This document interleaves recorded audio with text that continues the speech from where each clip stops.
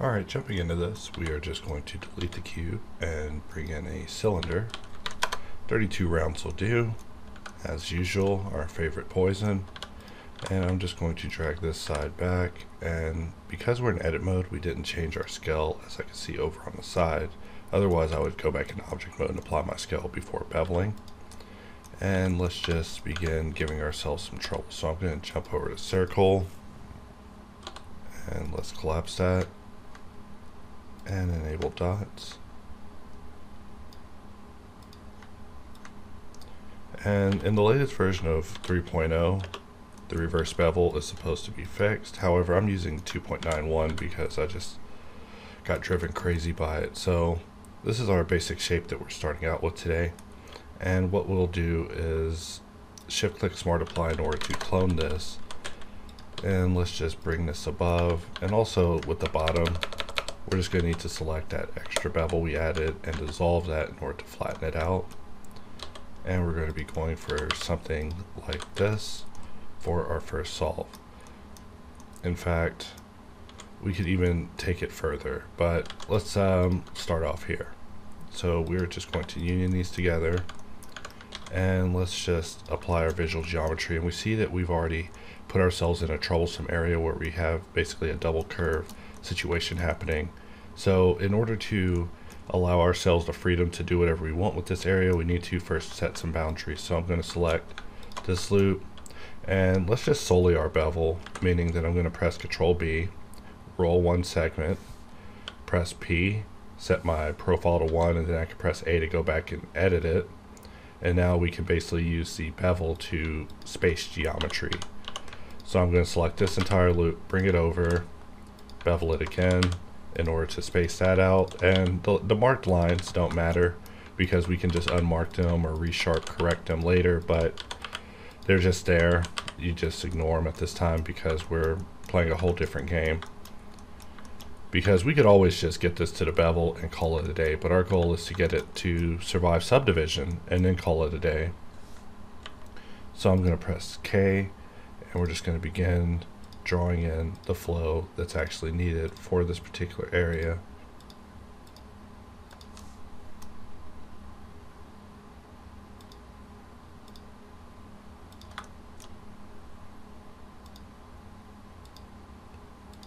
Maybe something like that. And let's also divide our work in half because, you know, it's just too long to do it otherwise. And let's just begin making some connections. So as long as there's something there to hold the integrity of the surface, you can get away with being a little bit flexible, as you see me being with the surface at this time. You know, sometimes you have to make really hard decisions like that one. If you want to have it solved, if you want to have it solve itself onto a triangle, or if you actually want to get it all the way to the destination. So it's always just a thinking game whenever it comes to dealing with geometry. Just how do you want to deal with it? Where do you want to mitigate your pressure points to? How bad do you want it to be all quads? For me, I've realized that I just want to survive subdivision. And so that's our goal today. In fact, you know, first we started off talking about some fundamentals, but now survival is going to be all that we can aim for at this point. So a little sliding, never G to move, just double G. You press G, you're a goner, G for goner. But definitely want to double tap G in order to slide things around, because as long as you're skating on the surface, you have the surface, but once you move things, you've lost your connection with the surface, and we have to start talking about shrink wrap and getting it back on track. But I like to go through this method with as few modifiers present as possible, just to keep things linear. So this area is opening up a conundrum. We will solve it by jumping this area to a secondary point that we can expand upon. I mean, keep in mind with the triangle, you can always just call it and make it a redirect, but Subdivision is going to do that for me, so we don't even have to bother with that. So let's take a moment and look at this, and so far so good. Let's grab this edge, control click this edge, and we have a solid bevel. Hopefully people will just get what that means from now on whenever I say it, but whenever you mess up your bevel past the default settings and there isn't a quick hotkey to reset it, what else can you call it than solid? So here we've set up our geometry for this first level. So let's call this topo solve cylinder, and we'll save it, and we see that this is the third iteration of getting into this. So let us unmark everything, and because we haven't quadrified everything, let's put a triangulate on it, and then from here we can actually put a subdivision. But I feel that there's still an issue happening with dots and subdivision, so we're still in the process of checking into that. So I'm just going to toggle off dots so we can look at the area that matters, and we see that we have survived. So if you're at this point, you can give yourself a pat on the back, except for this part that looks like an anus. So let's continue on. One cylinder is easy. That cylinder is going to be a problem. So I'm not even going to deal with that. And by not deal with that, I mean we are going to activate dots, and we're just going to bring a dot from view, because we're in dynamic dots, create a circle, and we're just going to recircle this. And because our mesh is mirrored, we need to move it above. And let's just apply visual geometry to mesh, and Mesh Machine's still taking over. Today's just Mesh Machine day. However, I've grown on this. You know, sometimes in edit mode I do want to just do a simple quick and done mirror. So let's shift A, add another cylinder, SX, and let's bring this back, and let's scale it up so it's more annoying. You know, maybe there is maximum annoying to me. In fact, that's so annoying. I'm actually very annoyed with the situation I've just given myself, but let's solve it. Like I said, we've got to that first checkpoint and we were patting ourselves on the back, but to truly get to that level, you gotta just keep punishing yourself with geometry. I want to show you guys some of the stuff that I'm actually failing on, you know, because I can't model anything. I can only model things I practice over and over. But there's some things that I would really like to be able to solve, like a car engine. So let's look at this. We have a solve on top of a dirty union, is what we'll call it. Also a good name for a metal band. We could slide this and make this our secondary perimeter, but you know, it's too early for that. So I'm just going to slide it, and this is going to be the integrity holder for all of this, because we're about to have to get a little experimental and make some hard decisions. For example, anytime we move one of these cylinder spans, we want to make sure there's some geometry actually protecting us from the weight of that decision, because that's a really hard decision. So are these. The decisions will get harder and harder as we go, but you know, based off of all the things discussed in previous videos, hopefully everyone is equipped to make these decisions. And that's the goal of this content, to just get everybody equipped to be able to make a topological decision if you had to. You don't even have to, but one day you might have to, especially when you really want a particular form to work, and the only way to make it work is to negotiate with your geometry. You know, unlike terrorists, we'll negotiate with some geometry. In fact, geometry can't be terrorists. we created them and trained it and put it there. There's no way. Never mind. Sorry. Let's select these two and merge at last, and we're just doing it all the way around. And as you see, you know, you could exit the video now, because this process is actually very easy, especially when you work on it in a controlled state and everything has geometry around it, protecting your consequences from being seen by the rest of your geometry. So we're able to start making choices that kind of sacrifice the integrity of our cylinder here, but we're able to get away with it because who's this geometry going to tell? The area next to it's also compromised. So we're going to add a loop, form this connection, grab these two, make connections, and let's just bring out our boy knife.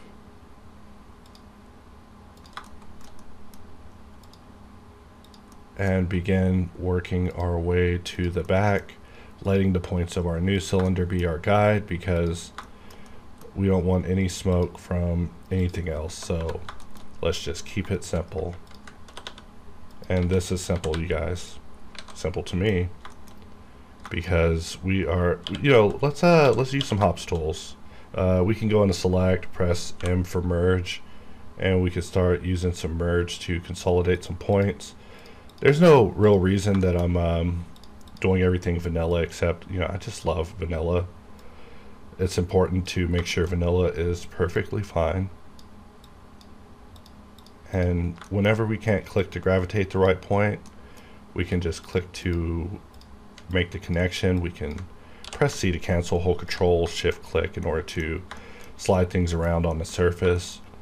Whenever it comes to select tool, holding Shift in order to make connections, I consider it a prototype of the idea that we truly have in mind, which is like a topological correction of sorts. Because, you know, as you could probably tell from my content by now, I ain't got no time to retopo. I mean, I could retopo and it would be so much easier and our lives would be donezo. We'd be talking about flow theory there, but really, I already modeled this piece once. Why am I going to do it again? I mean, I could do it again, but why do it again? Especially when I could do it again later and go really low, as in like game res topology, where everything can be simplified to triangles a lot more readily because there's less of a need for having geometry flows. But this flow is actually what I would consider, you know, like a subdivision flow, because all we're trying to do is just flow with the subdivision. Hello, fellow kids.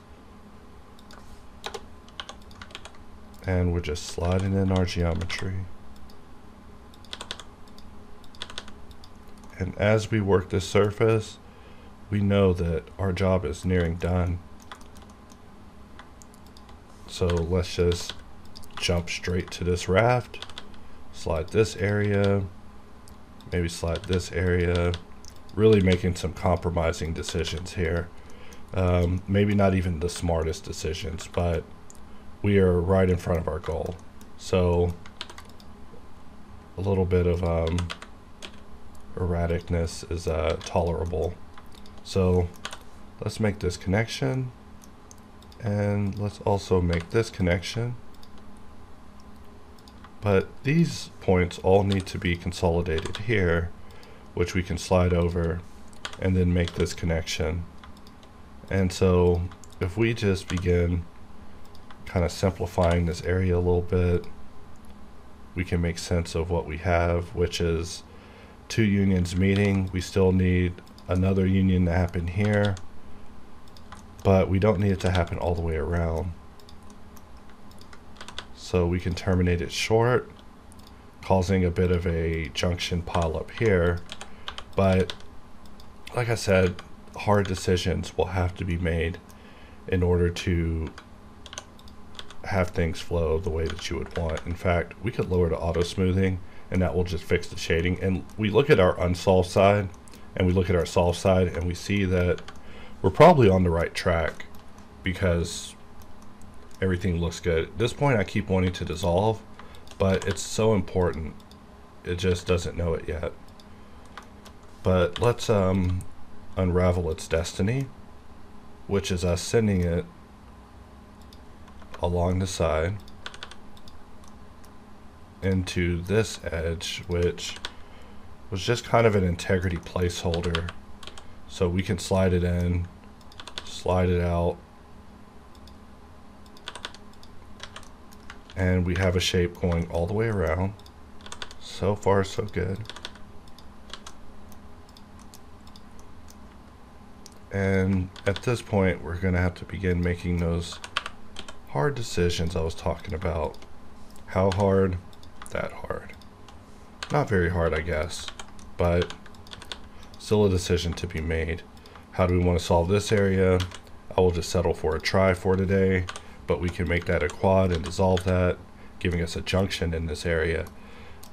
Solving this for good. Let's save the file because I don't want any squirrely business to happen. You know, when you're in the process of cleaning up a mesh, that's probably the one time you don't want Blender to crash. It's like, come on, I'm using vanilla tools here. Why are you sending me to my desktop? That's why you gotta make sure your desktop has something nice to look at. So when you return to it, you don't want to punch your screen out. So I'm going to just grab this area and we're just going to press E and extrude. E, extrude again, just to create something like that. And let's press E, X, and this sort of modeling is just too easy. I should have used booleans in order to set up a situation we have to solve. I apologize for linearly working. So we look at this from top view and we see that this area is compromised. Can we get a dot there? No. Can we locate the cutter? Yes. This is the cutter that created that area. I'm just going to select the faces and dissolve it.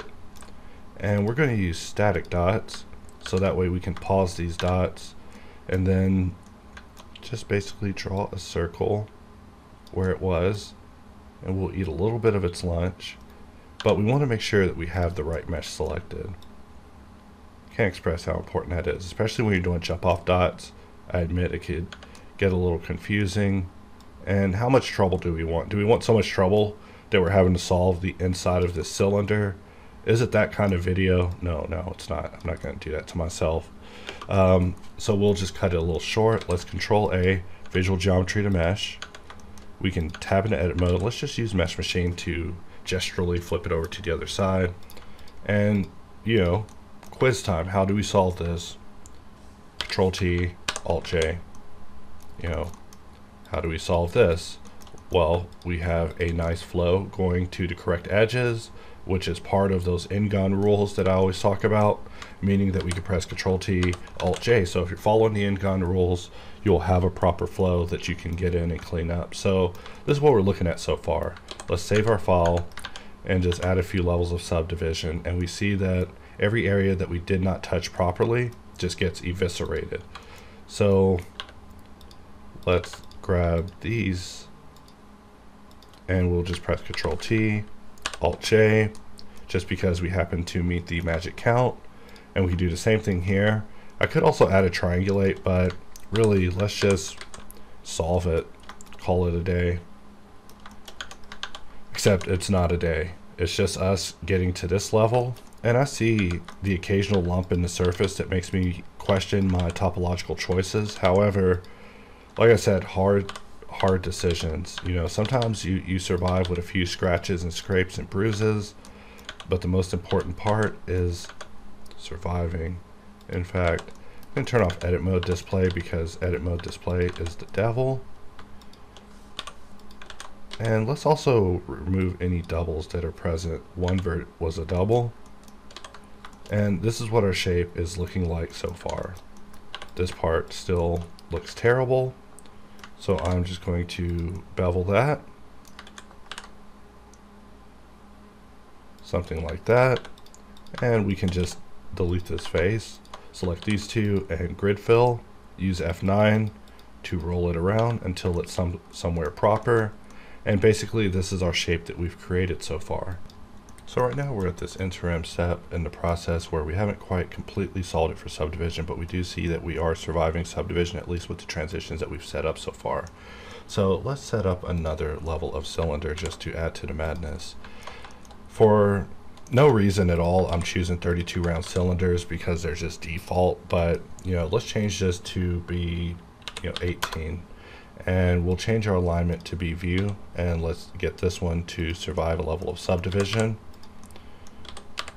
You know, sometimes whenever I'm modeling these, I will specifically scale things up to a point where it's annoying in a way that I know will cause me great pain. For example, right here would actually cause me great pain with the solve, compared to giving myself something low ball and easy like this, where I have a flat to solve, a upper flat, and a flat going around in order to solve. I even gave myself a little room to breathe, which let's make it painful, right? So Not saying I'm searching for pain, you guys, but I do like to add a little bit in every solve just to see if it could be solved. So with this cylinder, I'm going to inset it just for later. Make it a little easier for ourselves. Let's enable vertex snapping with Control-Shift-Tab, and we're just going to bring this piece in, and something like that should give us a adequate amount of pane. We want to go ahead and do a little bit of solving for these areas where we use our solid bevel to give some spacers in here. And so now we have way fewer rounds that we're about to be solving in this convergence. So looking at our mesh, we have no mirror modifier. We can select both of these, press Q, Boolean, Union, Fast didn't work out. So let's press F9 and jump over to Exact. Exact didn't quite work out, but it worked out. You know, it worked out in Blender terms, which is the best we can ask for. So let's now solve this piece into our equation. Well, it actually is a little easier than it looks because we already have a nice perimeter loop that we can hijack for our own ends. This is now our hashtag, and we'll just form a solve similar as such. And all these areas are going to become hard decisions. So as we simplify, the decisions that have to be made will also have to be simplified. But solving this will make no difference. I mean, the less rounds on the cylinder, the less I have to talk about. I mean, we could talk about solving 8s and 16s and the difficulties that arise with them, because, you know, the lower the geometry is that you're working with the subdivision, the more simplicity you're going to want to introduce to your workflow in order to keep control. Because, you know, with these higher solutions, you can definitely get a little bit experimental, because with the more geometry, the flatter the curves go. So that's also something to take into consideration. But still, solving and surviving sub D is solving and surviving sub D. So we're looking at this, and we have some weird flows happening, but we are protecting what matters, which is our newest kid on the block. Might want to do a little bit of sliding just to relax everything that's happening with these transitions based on previous subdivision experience. Also, I'm going to save the file just because we don't want any weirdness. And let's begin bringing our boys home.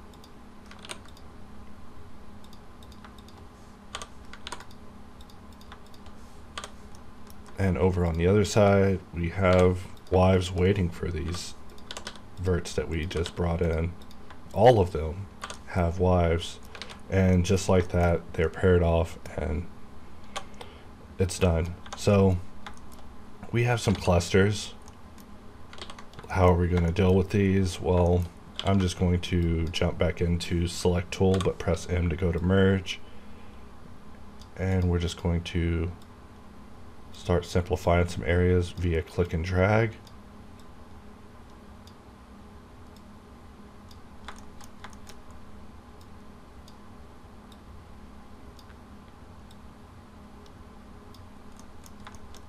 And this is where some hard decisions will begin to have to be made, but that's fine. Let's make a connection there.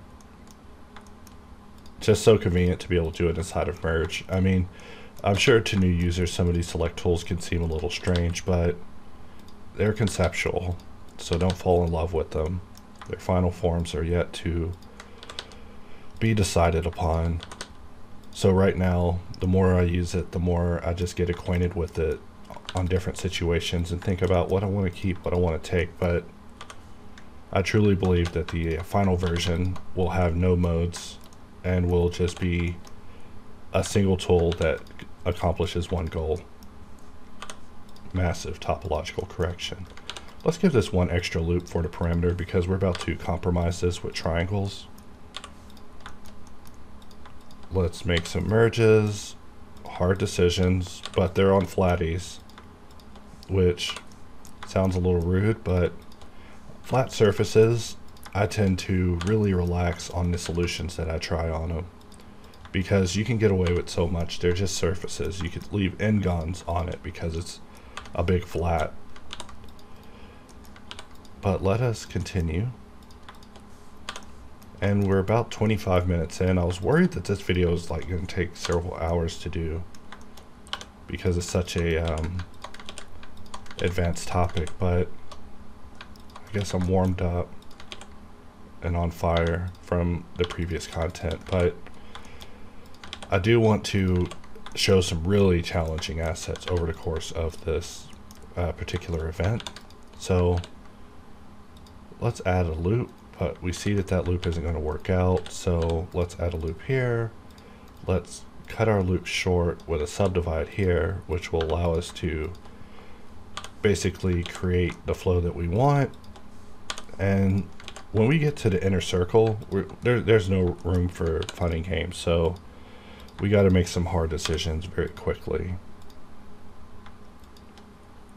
First of all, how many rounds does this thing have? And how many rounds do we need it to have? This loop will not be needed on the inside of this circle. There's already a simplification happening there and there, meaning that if we grab this and we enable our statistics,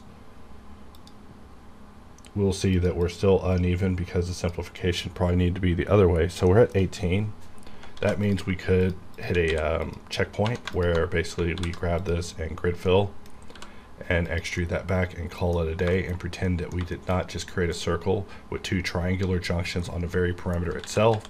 So let's undo that and really evaluate what we want to have going on, meaning I want to have this reduced before it gets there. So still the same solution.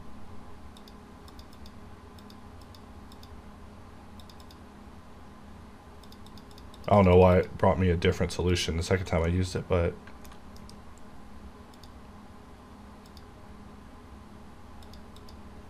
let's see.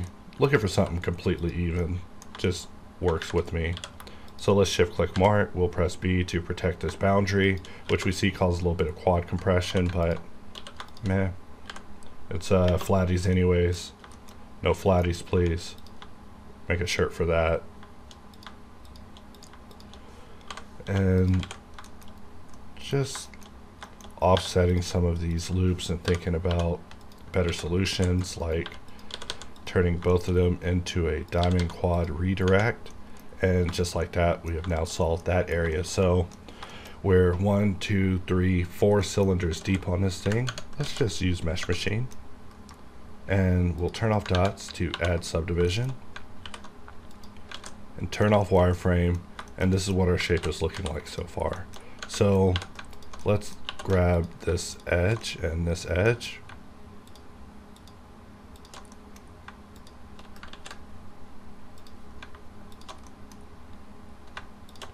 And let's shift click Mart. We can press B. And now that area is tightened up. And let's also do the same here. Just selecting all of these. And as we get through this, we're no longer going to have to need triangulate to help us make it through the subdivision. But if you can't tell by now, triangulate will help any mesh survive subdivision because triangles are just so much more easygoing whenever it comes to subdivision than n-gons. N-gons are just going, Blender will figure it out. Just put it like that. You won't like the solution. You'll be like, Blender, why'd you come up with that? I don't know. We could simplify this area.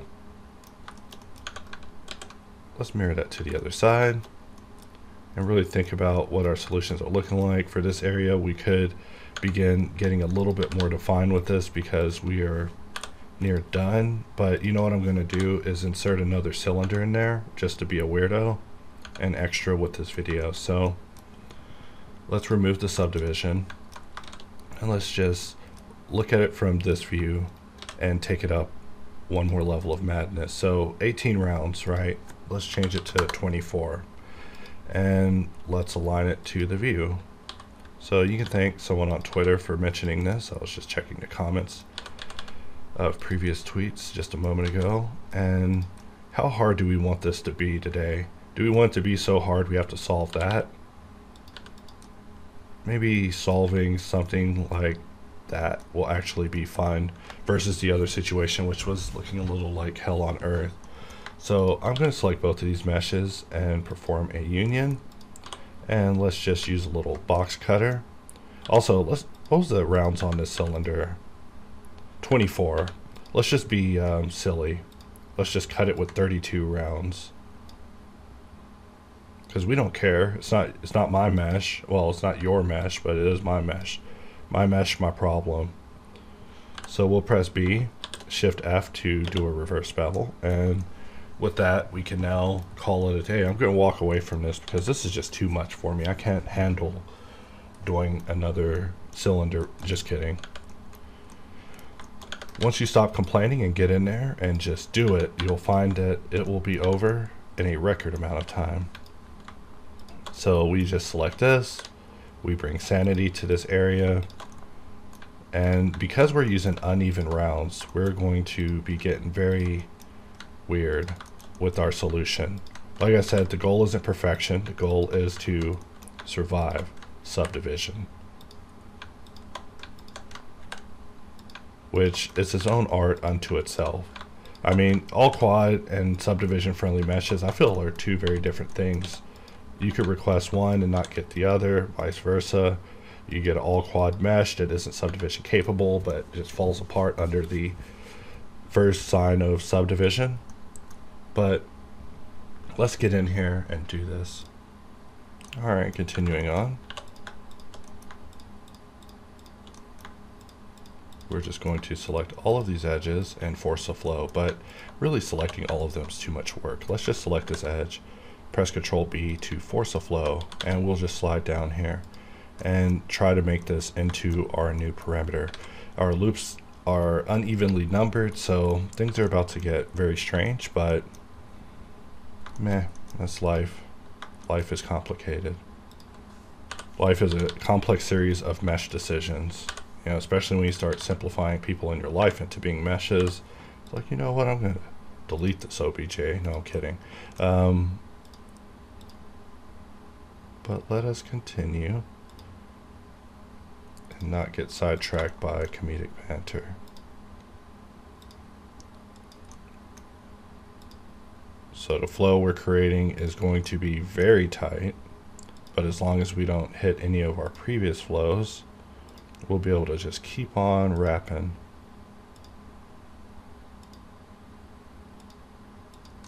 Specifically defining what we want our flow to be, not really looking at the points of what we're dealing with, but the points of what we're actually trying to connect to. And that should give us a bit of linearity whenever it comes to this particular aspect of the process. So if we select both of these and press M last, select these two, form their connection, this is where some hard decisions will start to have to be made. So let us add another loop of mitigation and slide it all the way down, so that way our bad decision is at least one away from our boundary loop. We don't want our boundary loop to be mired in poor decisions. So let's just decide merge at last. Same with this area. Just the simplification's all that we can really do. And when the case arises, we can also add geometry to begin mitigating some of these loops and begin creating our second loop of mitigation that will basically circumnavigate this form and hopefully come around to the other side after a little bit more redirection. We can send it through this area to be a buffer, allowing this flow to come onto existence. So let's just select those two, and I'm going to press Ctrl Shift B to bevel both, and we'll dissolve, merge, and we now have a counter flow kind of starting. It's not the best flow, but it's the flow we got. And dissolve some points, continuing to simplify. Subdivision thrives off of simplification and will be a definite wrench in your face when it comes to complexity and getting obsessive. If you get too obsessive, your obsession will result in lumps. Like a cartoon headache, you'll receive lumps all over your mesh. So mitigating the areas that lumps could possibly appear to areas of less importance, and just ensuring that the areas that are the most important to this form come through, which are these transitional areas that we've been talking about for 34 minutes now. Maybe we don't need that one. Merge it last, all connected, and we're almost there. You know, I was about to say, look at us, we're almost there, but we're not. We're almost started. Something I also say to people all the time. People are like, man, I'm so done. I'm like, you're so started. Like, the process for you has just begun. The true fight begins now. You know, maybe something like that. But we're just compromising to make this work. So it's going to be a very tight fit by the end. And so we're getting closer. You know, great fear during this process, always, you know, always respect the geometry. But before we know it, we will be at the finish line, and we will have merged in 4 cylinders into this, 2 of them of different sizes.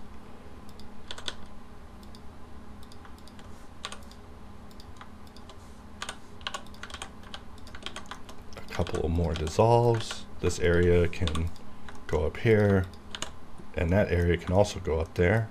And we have one more road to traverse. But let's take a look at what we have so far. You know, sometimes it's good to pull back and just realize that, okay, I don't think I worked on this flow in this area. That's why it's looking silly. Yeah, I don't know if I ever told you guys the story. There was one time I was taking a phone call back when I was on tech support, and that's going to compromise our perimeter.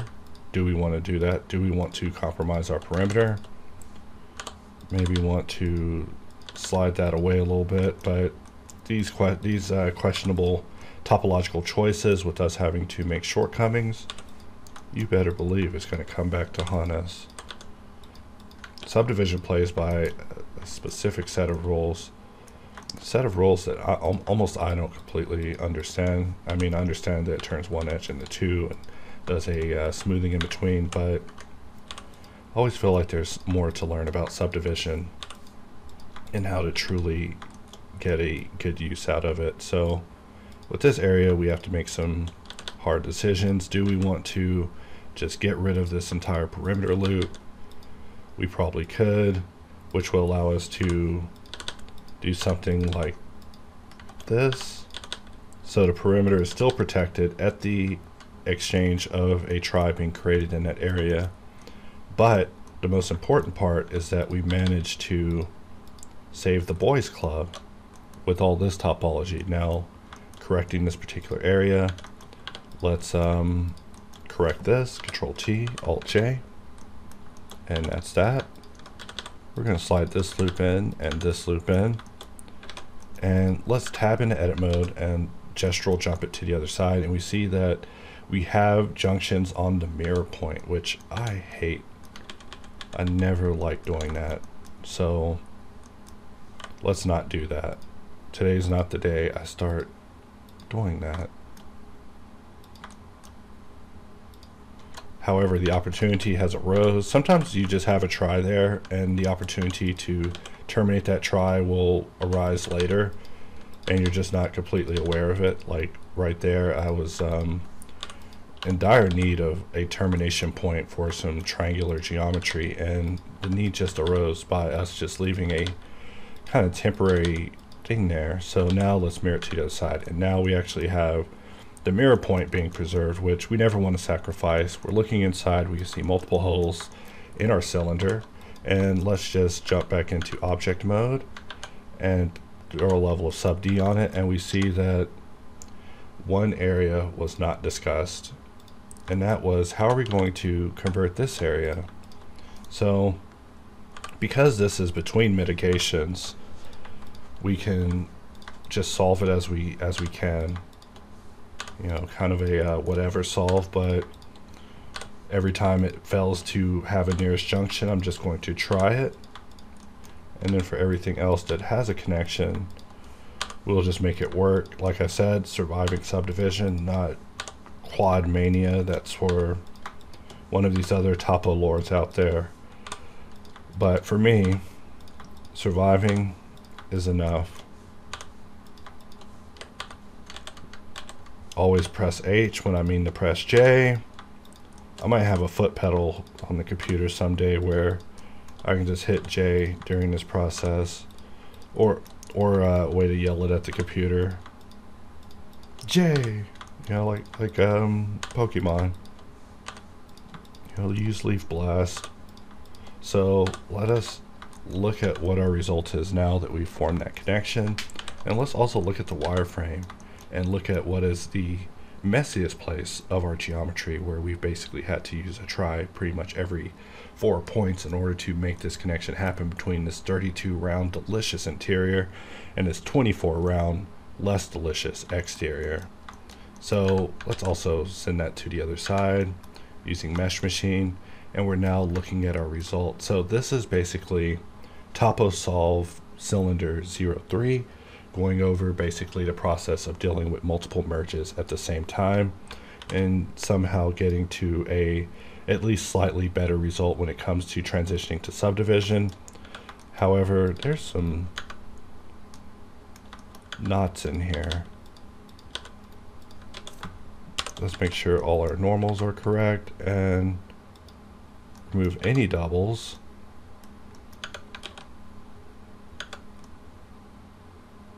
And now that geometry is looking correct. So I'm always looking at this stuff with a critical eye, especially after recording. We could just merge like 3 more cylinders in this thing to see where we take it, and we realized that there's an area that we missed. So victory laps, never take a victory lap. I mean, unless you are truly done. When the client has paid you and deleted your contact information, you are free. So how are we going to solve this? Just kidding, that was a rhetorical question. The answer is obviously protect the darn perimeter and don't let any negative geometry breach our area. But I was about to say something. Don't let this geometry breach us. But yeah, we have this area and it's slightly, we could leave it like that and that would actually look good as well. But you know me, perimeter protection. You never ever stop protecting the perimeter. So we're just going to select it all the way around and roll the wheel once in order to properly space it. And we are going to need to slide this area over, slide this over, and even though Verti Merge's on, it's going to work in our favor. What isn't going to work in our favor is this area that's just kind of undefined without anything to help it out. And we'll form that connection, which could be beneficial, but really we just need to terminate this connection up above. So I'm going to add another connection which will turn this area into a quad, but we will turn it back into a tri, so we can turn it back into a quad. A little weird, but what else can you do? So that means we can place it for it here, create a connection, create another connection, both to quads. Now this area is solved, and we can choose whether we want to have our tri be in this area or if we want to have it one down. But really, having it there is probably more optimal. Let's mirror this to the other side. And I was worried I wasn't going to be able to complete this video within 45 minutes. And here we are at 44 minutes 14, and we're looking at the near final result of this extensive subdivision conversion process. So, like I said, the goal of this is really to just give users a little bit more confidence when dealing with certain shapes and the conversion process whenever it comes to subdivision, and also to let vanilla Blender users also know how it's done, no matter if you're using Bull Tool or some other tool or HardOps. The result is still the same, You just get in there, perform your corrections, maintain your parameters, and you'll be able to get your mesh to a satisfactory result. So let's just toggle off the wireframe, take a final look at our mesh, and things are looking pretty good.